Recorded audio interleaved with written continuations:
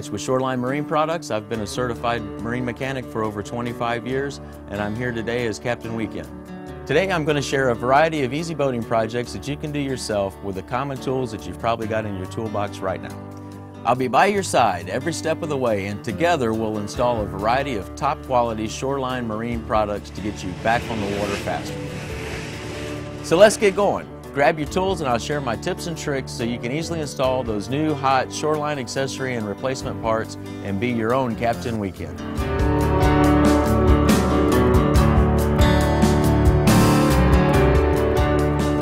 Hey guys, it's Lloyd, Captain Weekend with Shoreline Marine. We're at the ramp today, and I thought I would show you guys exactly how I do things to keep from clogging up the ramp. I always get my boat set up before I get in line to launch. That way I don't get to the top of the ramp and have to hold the whole line of traffic up behind me to get all my stuff ready to get into the water. So I thought I'd show you guys how to do all of that stuff. First thing I always do when I get out of the truck is I come back to my trailer lights, disconnect them.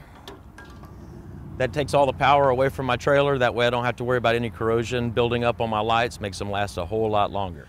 Next thing I do is I'm walking down the side of the boat, so I'll reach in, check all my hatches, make sure they're secure so that when I get in the water and start to take off, I don't have hatches blowing open and things blowing out of the boat. Next thing I do is I come around the left side of the boat is I'll go ahead and take my left tie down off, and then I make sure that I put my plug in. Don't want it to sink on the trailer. Now that I got my plug in, I'll go ahead and take my motor toter off.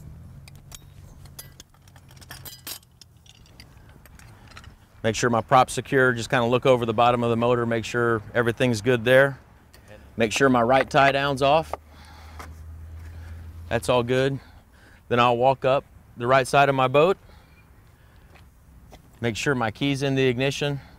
That way when I get to the top of the ramp and get ready to get into the boat, I don't have to go run back up to the truck and grab my keys off the console or in the console or wherever I happen to put them. And go from there. I'm ready to get in line now. Haven't blocked anybody from getting in that's ready and wasted a bunch of time on the top of the ramp holding everybody up. I can get in the water and back out. Makes for a happy ramp.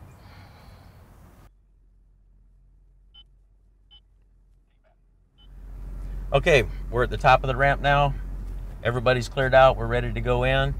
I've already got my partner in the boat. He's ready to get it off the trailer once we get in there. He's got the bulb primed up. I'm going to pull on through here and get as straight as I can to the ramp. Now when I'm backing up,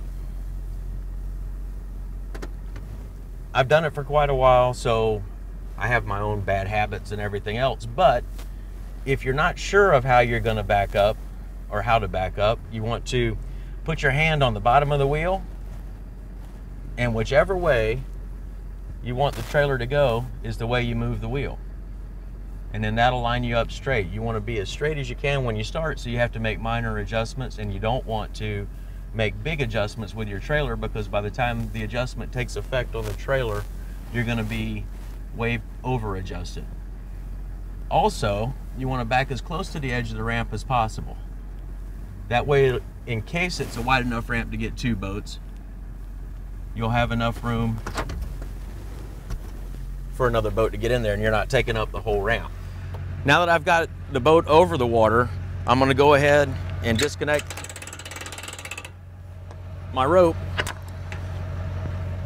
or strap, and I'll be ready to put the boat in the water. One thing you do not want to do is, if you have a roller trailer, you want to make sure the boat is in the water and actually almost floating before you disconnect it, because as soon as you let off on that strap, that boat's going to take off down the ramp and be in the water if you have a roller trailer. Now we're ready to go on into the water. I'll back up a little bit so that my partner can go ahead and fire the boat up.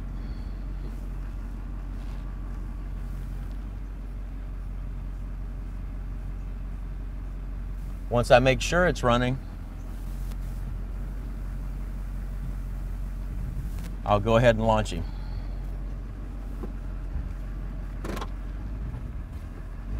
And now I can go ahead and park my truck and trailer, clear the ramp so the next person can go on and everybody's good.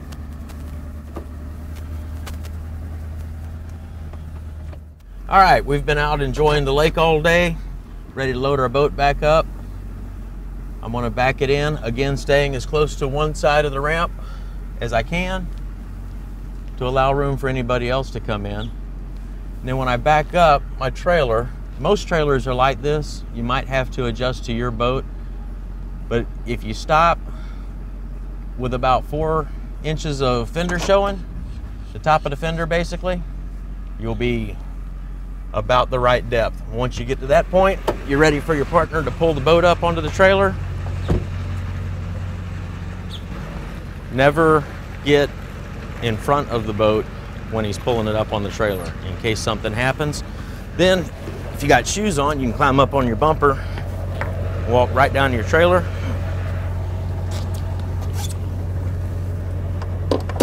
Hook to your bow eye.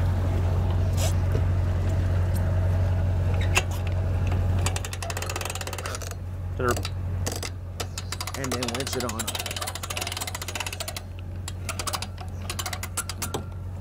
Make sure you're good and snug, and you're ready to go. Make sure your partner tilts the motor up so that you don't drag the skeg of the motor off.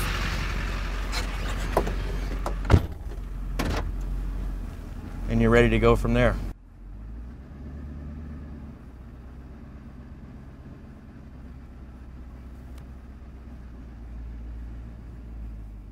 Okay, got the boat on the trailer, we've cleared the ramp, that way anybody else is ready to pull out, has full access to the ramp, we're not blocking anything up. One thing we want to do, tilt our motor all the way down.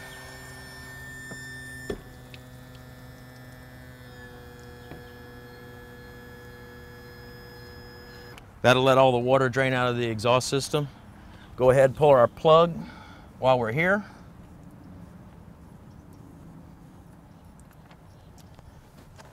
Put our straps on.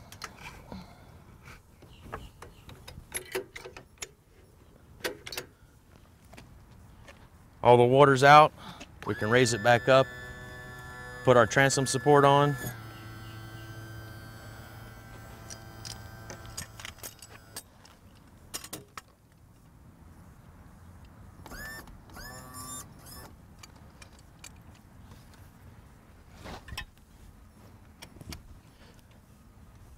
Make sure our other tie strap's on, and then we're ready to go. Wanted to go over a couple of things with you on selecting a motor transom bracket. A couple of different models that we have. This one is a nice heavy duty. It's got aluminum sides on it with 2 feet on each side to hold onto your motor.